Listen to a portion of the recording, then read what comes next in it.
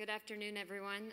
I'm happy to be here, and I'm sure that you all are excited to get out to enjoy the beautiful day later, so we'll keep moving forward. I'm going to focus especially on diffuse large B-cell lymphoma and who should receive treatment beyond R-CHOP. Here are my disclosures. Diffuse large B-cell lymphoma is the most common type of non-Hodgkin lymphoma, 30 to 40% of cases. More than half of patients are greater than 60 years. The majority of them have advanced stage disease. About 2/3 are cured with frontline therapy, and most patients are treated with R-CHOP times 6 cycles.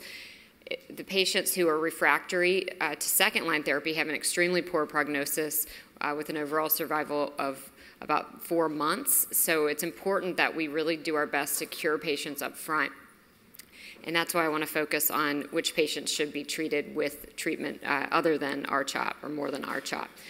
Who should be treated differently includes double and triple hit lymphomas, primary mediastinal large B-cell lymphoma, HIV-associated DLBCL, patients with CNS involvement or high-risk sites for CNS relapse, and then limited stage DLBCL. This slide is courtesy of Dr. Leonard. This is data that was presented by Dr. Bartlett at ASH in 2016, the Alliance 50303 study of R-CHOP versus dose-adjusted EPOCH-R in newly diagnosed diffuse large B-cell lymphoma patients. And you can see that the CR rates and the event-free survival and overall survival were all just about the same without any statistically significant difference. However, there are certain patients that we do still use dose-adjusted EPOCH-R for, and I'll go forward with that data now. Double and triple hit lymphomas are a new category that was introduced in the WHO classification of lymphoid neoplasms in 2016. You can see there was a new category called high-grade B-cell lymphomas with MYC, BCL2, and or BCL6 translocations. And then just going up to the top of the slide, diffuse large B-cell lymphoma was also broken down into the molecular subtypes of activated B-cell type and germinal center type. The co-expression of MYC and BCL2 was added as a new prognostic marker of poor prognosis, but it was not actually given a separate category. And then high-grade B-cell lymphoma and NOS is the last category. Double and triple hit lymphomas are characterized by chromosomal translocations that involve MYC, BCL2, and or BCL6 genes. The majority of double hit lymphomas are BCL2 and MYC rearranged. That's about 60 to 80% of cases, and a smaller percentage are MYC and BCL6 rearranged. And the remaining are rearranged in all three. Those are triple hit lymphomas. These are all characterized by refractoriness to chemotherapy. The overall survival is 5 to 24 months when they are treated with R-CHOP. Extranodal involvement, including CNS involvement, is more common than in a non-double hit and triple hit, and the incidence is estimated at about 5 to 10% for double hit lymphoma cases and 1% for triple hit of the bigger category diffuse large B-cell lymphoma patients. I want to mention double protein expressor lymphomas. I do want to say that the R-CHOP times 6 is still the standard for these patients. They have increased expression of MYC and BCL2 by immunohistochemistry in the absence of gene rearrangements. And the pathologist will usually report this as positive or negative, but the cutoffs that they typically use are 40% for MYC and 50% for BCL2. These are more common than double hit cases, and maybe up to a third based on a study of about 500 patients. And as I mentioned on the prior slide, it's an indicator of less favorable prognosis than standard DLBCL, but R-CHOP does remain the standard treatment for that disease. This is a slide that shows the data that we have to use to guide us with using dose-adjusted EPOCH-R in double and triple hit lymphomas. It is accepted as the standard for these patients, though outcomes do remain suboptimal. The top part of the slide is these are both retrospective data sets.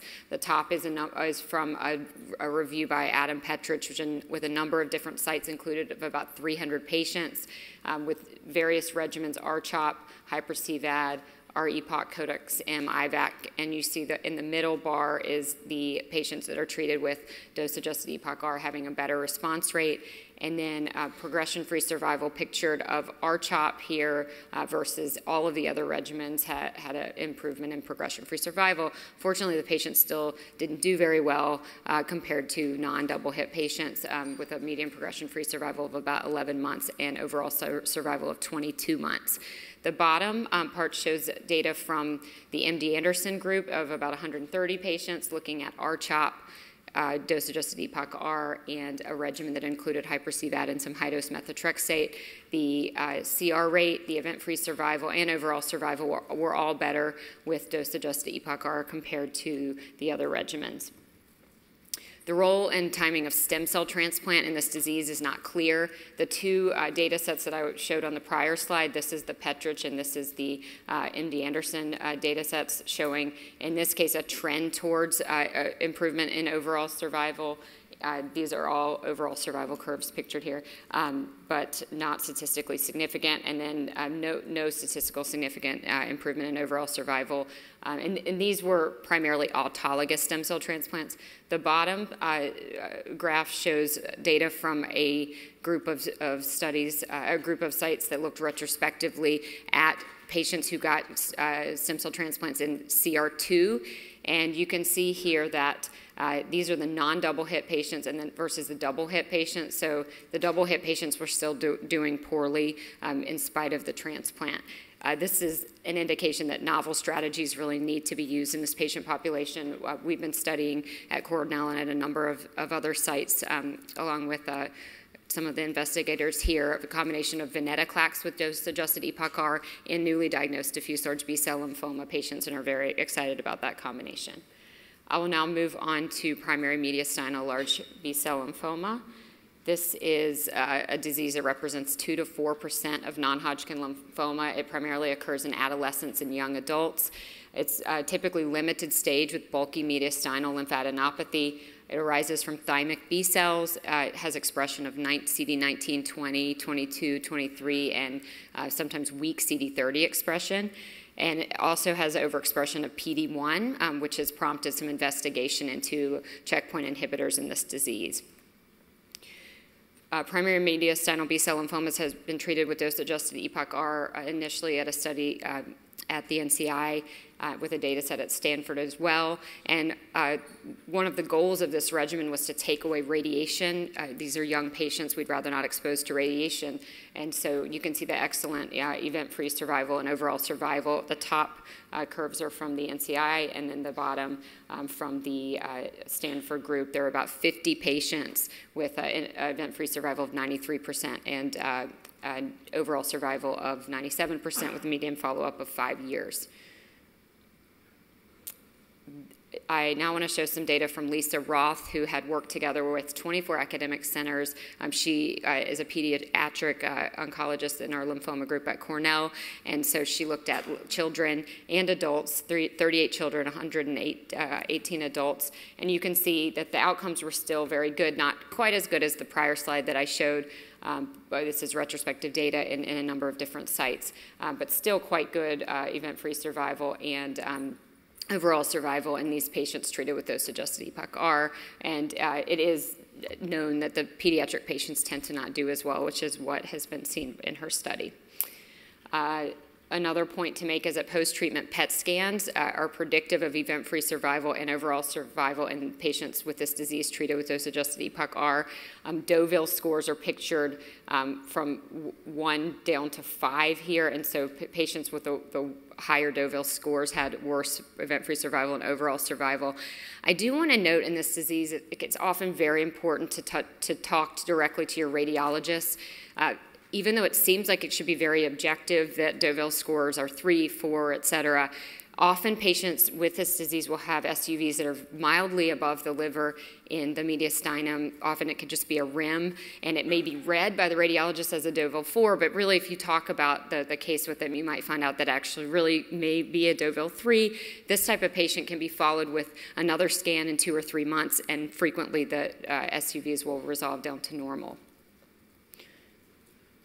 I wanted to show this one other retrospective study that was just published in BGH in 2018 that looked at patients treated at 11 sites and included 130 patients, looking at people who had been treated with R-EPOCH or R-CHOP. Of note in this, some patients in the R-EPOCH arm did get radiation, so it is somewhat limited what we can assess from this data set, but it does show a trend towards overall survival with dose-adjusted EPOCH-R versus over R-CHOP, and also a progression-free survival benefit as well. I will now move on to HIV-associated DLBCL. There are two major types of diffuse large B-cell lymphoma in HIV patients, centroblastic and immunoblastic. The centroblastic are germinal center type and tend to have they tend to be healthier people with mild immunodeficiencies, higher CD4 counts, better prognosis overall for the reasons that part of the reasons I've said, and then they tend to be patients who are already on antiretrovirals, and this is opposed to the post-germinal center or immunoblastic variants of patients that tend to have presentations in a state of severe immunodeficiency, lower CD4 counts, and often are not on antiretrovirals. There are not a lot of studies in this patient population. I'm going to go over two studies. The first was actually a retrospective analysis of two trials in HIV-positive non-Hodgkin lymphoma. Most of the patients have diffuse large B-cell lymphoma. One studied R-CHOP and one studied dose-adjusted EPOCH-R. The data on the left is to show that the groups are very well matched. And on the right, the dose-adjusted EPOCH-R is the top curve on every single one of these. So event-free survival of all comers of low risk and high-risk IPIs, or all of the patients are doing better with dose-adjusted EPOCH-R versus R-CHOP. Again, this was a retrospective analysis, but it's some of the only data that we have with this disease in these chemotherapy regimens. This is a study that was published by Kieran Dunleavy back in 2010. I actually touched base with him the other day to see if he's still using this regimen, and he is.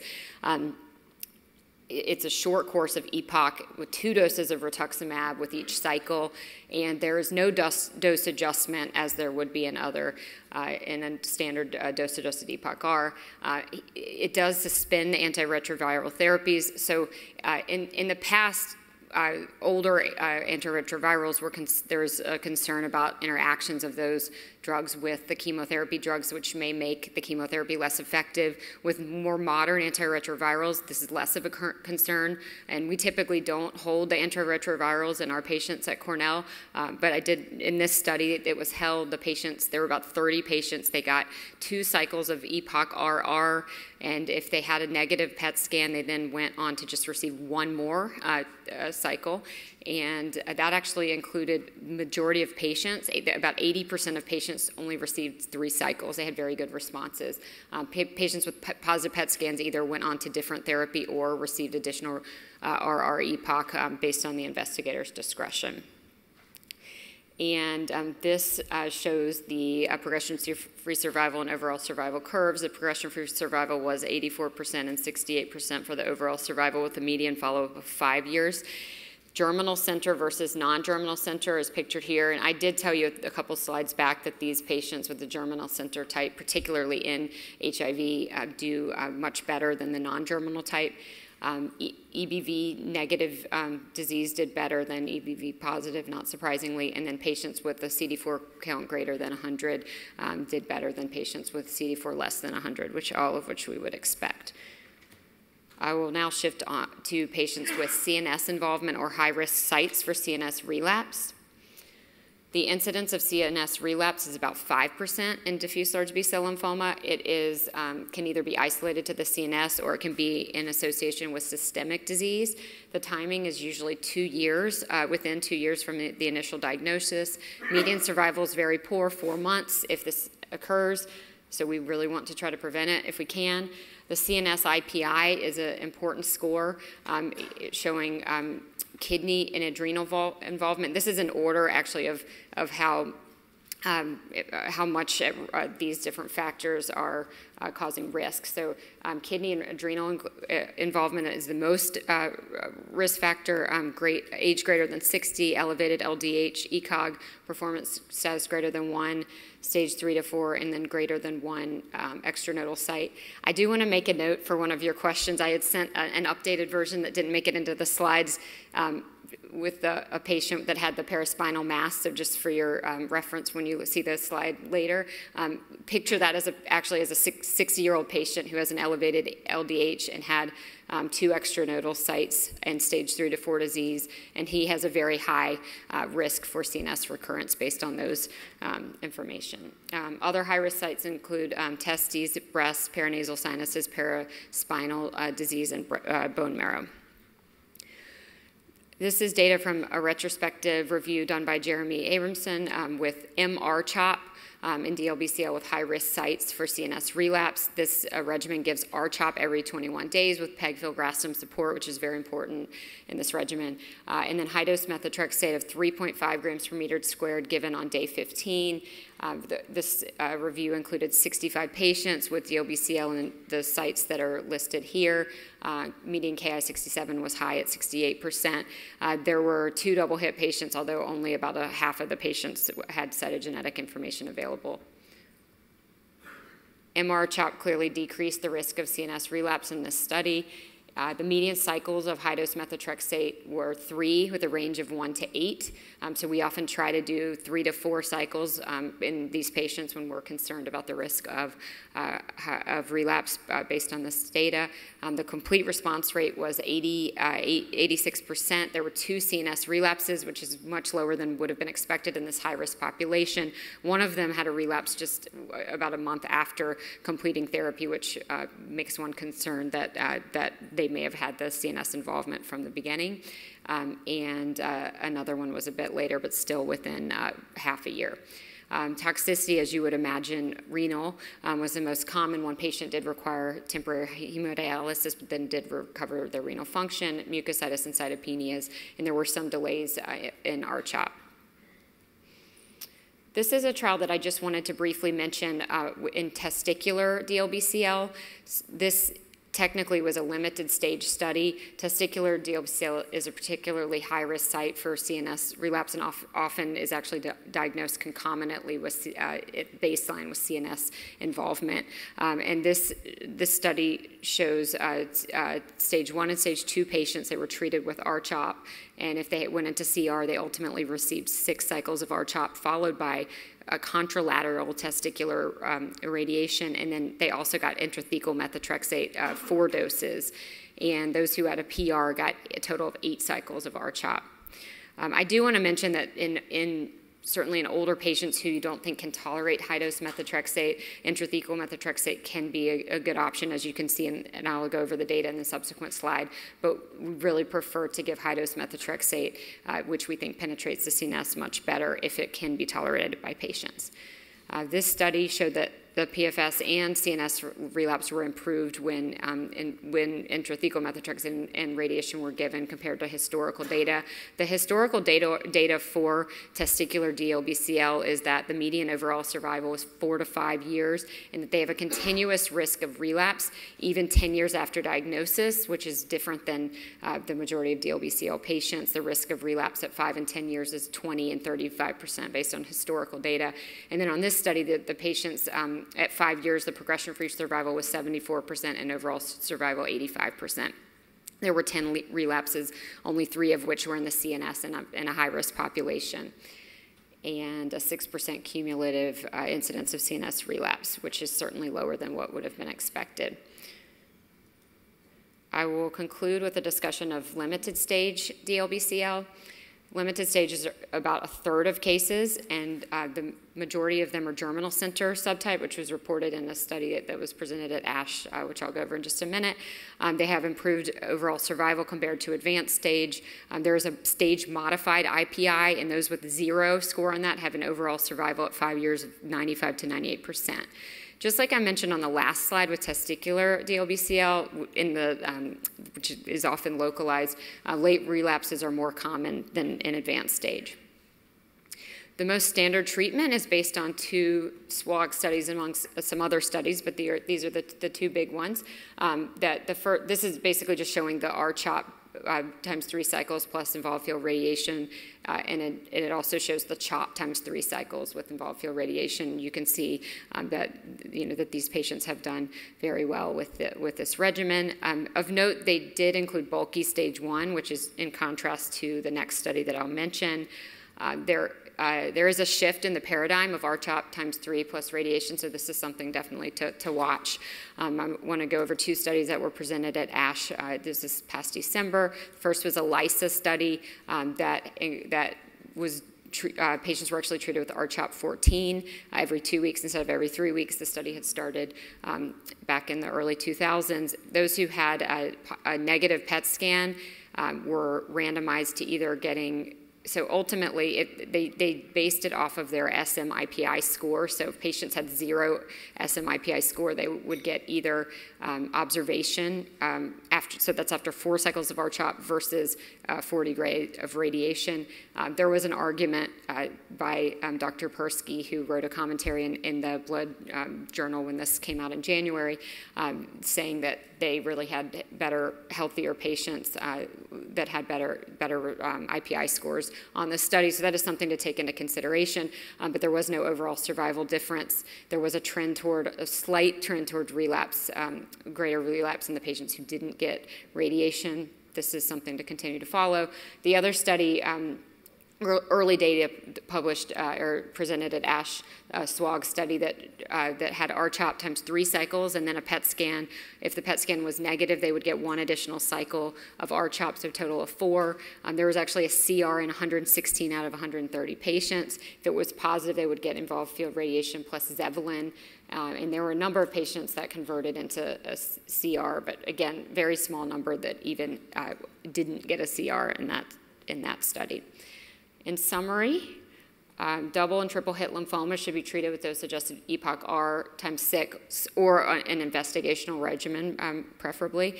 Primary mediastinal large B-cell lymphoma also treated with dose-adjusted EPOCH-R times 6. HIV-associated DLBCL, we frequently give a dose-adjusted EPOCH-R times 6, but I did show you the data from Kieran Dunleavy on the short course EPOCH-RR, which would be acceptable. For CNS involvement or high-risk sites of relapse, MR-CHOP should be done, and if the patients are having a difficult time tolerating the methotrexate, it can be given at the end. I did want to note also with regard to patients who have high-risk sites for CNS involvement but need to get dose-adjusted EPOCH-R for the other reasons mentioned, should get prophylactic intrathecal methotrexate along with their R-EPOCH. And then if you think that they need to get additional treatment, that you would want to wait until after the EPOCH is completed to do high-dose methotrexate. The regimens combined are quite toxic. And then finally, the limited stage DLBCL, the standard is R-CHOP times 3 followed by radiation. But certainly if you have patients that you're concerned about giving radiation, for example, high risk of or family history of breast cancer, if there's some other factor that makes you concerned about giving radiation, you can consider R-CHOP times 4 if there's a CR on interim PET, and certainly want to follow those studies that have been presented as the data continues to mature.